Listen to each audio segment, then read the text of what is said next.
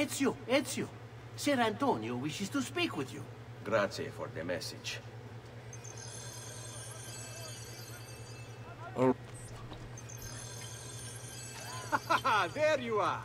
Come, Ezio. I'd like to introduce you to an associate.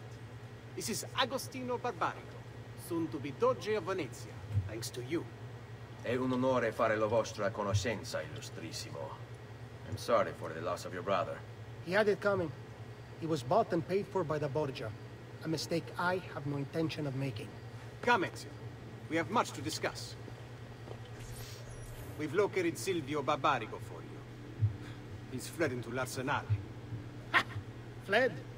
You mean occupied, and joined by 200 mercenari, no less. You're Doge now. Can't you command them to stand down? The committee of 41 has yet to confirm my ascension. And this little stunt of Silvio's has only made things worse. He has an entire army at his command. Then help me to raise my own. I figured you'd say as much. Bartolomeo d'Alviano is the man you seek. He and his men have little love for Silvio. He resides within the military district, southwest of l'Arsenale. Va bene. I'll go and see him. Alrighty.